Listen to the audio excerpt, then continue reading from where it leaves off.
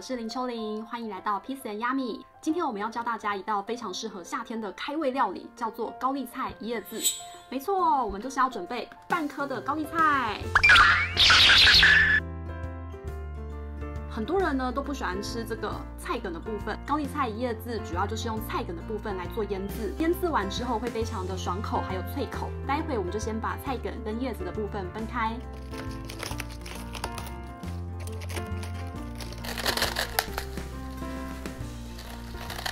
我们已经把高丽菜叶子还有梗已经分开了的部分呢，我们现在先用清水把它洗干净。那因为我们是要直接做高丽菜一夜漬，是直接生食的，所以这些高丽菜梗呢，我们要用可以饮用的水去洗，会比较安全哦。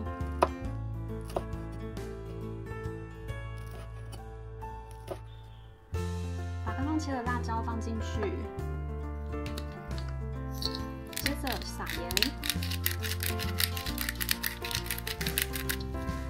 大概上下各铺一层。好，再来是糖跟醋，糖跟醋的比例是1:1，醋2汤匙，糖2汤匙，酱油1汤匙，最后淋上冷压橄榄油。如果要放芝麻油也是可以哦。均匀搅拌，用保鲜膜封住后，找一个重物压住，并放在冰箱1晚。等了1个晚上，我们的一夜漬好啦！那我们现在就要来吃吃看。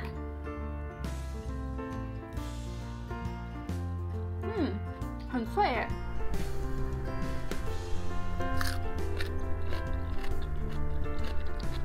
这边建议啊，如果你比较怕辣的话，你记得把这个籽要拿掉，因为我们只是取其的香味。因为像我买的这个辣椒有一点辣，吃起来就是有一点辛辣的口感。但是我还蛮喜欢的，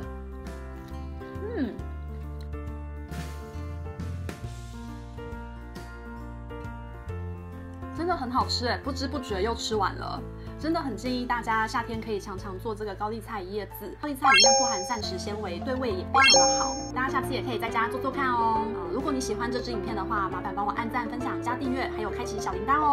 拜拜。